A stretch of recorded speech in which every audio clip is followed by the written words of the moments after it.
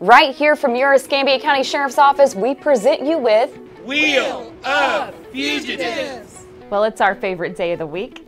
Find out a new winner.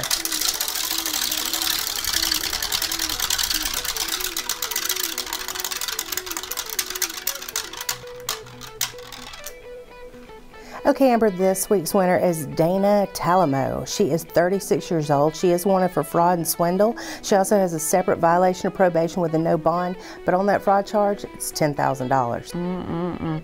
So you might want to be careful if you're friends with her. Sounds like she'll swindle you on some goods. You wouldn't want that.